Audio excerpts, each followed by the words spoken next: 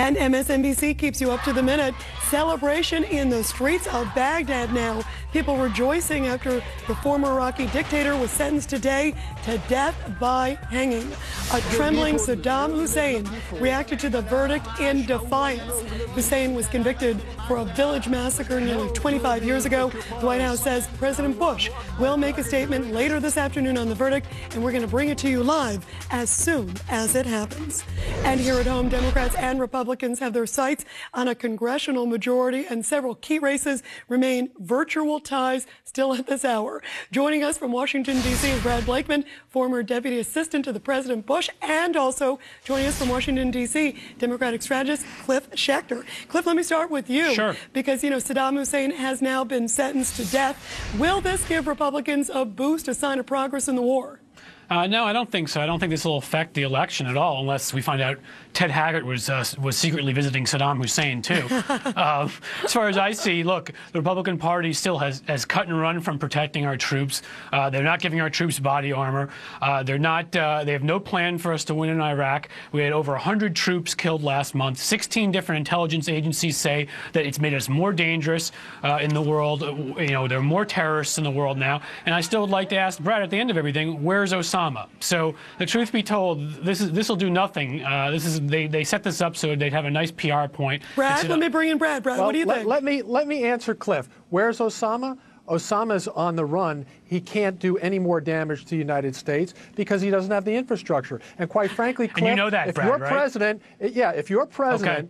Bill Clinton would have had the opportunity, which he had, to take him out. We wouldn't be talking about your Osama president today. at Tora Bora didn't even try to take him Bill out. Clinton Brad, you're such a liar. It's difficult to even answer your questions. Your president had him cornered at Tora Bora and did nothing. Your president didn't respond to the Cole attack. Your president sat reading My Pet Goat for 5 minutes. You guys, let's stay focused on the Saddam, because Brad, according to the latest poll by Time Magazine, there's a new poll on Time Magazine, 65% of Americans disapprove of the way that President Bush is handling the war in Iraq. Only 31% approve of his handling.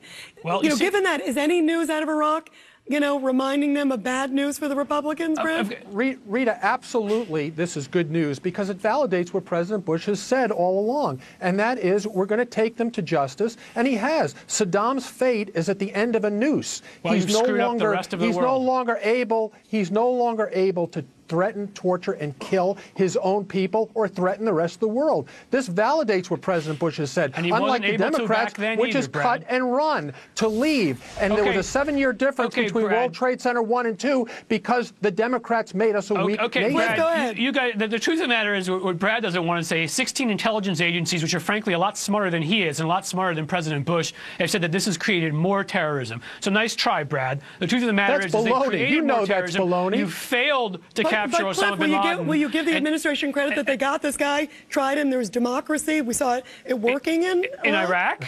There's not democracy in Iraq. The trial. What about the trial? The trial's great, but Iraq is blowing up around us. Over 100 American troops died there. The local Democrats give the Republicans no credit whatsoever for anything. I'm going to finish, Brad. Good try. The local government there said they're not going to even keep track of casualties who are dying anymore because so many are dying. Brad's obviously gotten into Ted Haggard's personal stash because I don't know where he's getting his information from, but it's certainly not coming from a place of common sense. You have an unholy relationship with Haggard. You keep bringing him up. That's because you guys have more sex scandals than you have actual accomplishments. Between him and Talk Mark about Foley Bill Clinton, who was impeached for having sex with an intern. You guys, let's talk about some of the races. Between Let him me and go to you, Mark Foley Cliff. and Don Cliff, Sherwood. hang on one second. Cliff, hold on. Let me talk about some of the tight races here. So we're going to go through a few of them. In Tennessee, Republican Bob Corker is ahead. This is pretty incredible. In the latest Mason-Dixon Tennessee Papers poll, we just saw this 12%.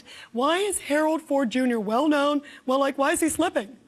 Is that for me? That's for you, Cliff. Oh, it's easy. It's because Brad and his friends love to race bait. They get up and they pretend that they actually care about all people, and Ken Mellon goes and gives his little sorry speech to the NAACP claiming they're sorry for the Southern strategy. It's just more of the Southern strategy. They put up a racist ad, they attack for it, and the truth is most of the polls...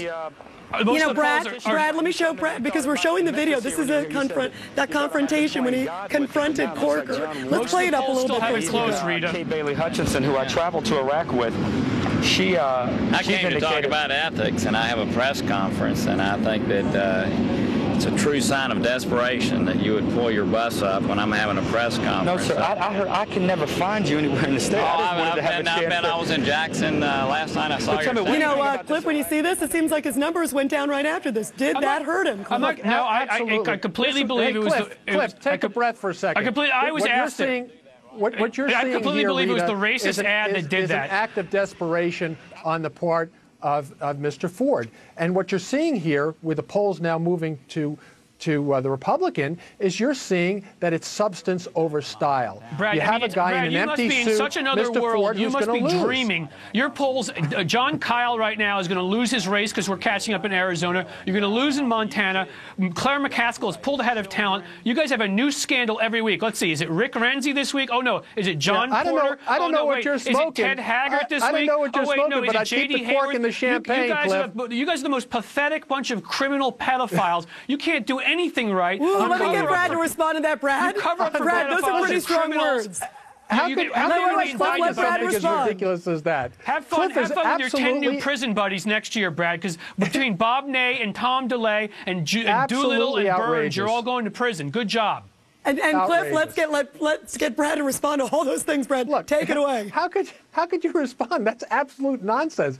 This guy is on crack. I mean, how can you possibly make all those allegations which are totally untrue? Have you gotten into Rush Limbaugh stuff now too, Brad? I'm not sure. Oh, that's right. He's another family values guy on your side. All right, both of you. We're going to give you guys a few seconds. What do you think is going to happen election night? Let's hear from two of you guys. Let me start with Brad, and then I'll go to you, Cliff. Brad?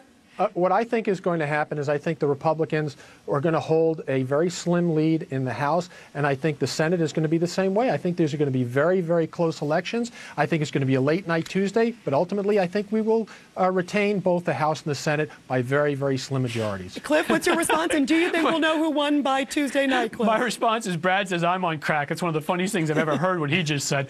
I think the Democrats, it's either going to come out even in the Senate or we'll be up by one seat in the House. We're going to blow them away by about 30 to 40 seats, and we're going to pick up about 7 to 10 governorships, and a number more Republican criminals are going to go to jail over the next 6 months. Those are my predictions. All right, guys. That's going to have to be the last word. Thank you. Very spirited, both of you. Thank you, Rita. Thank you, both guys. Thank you.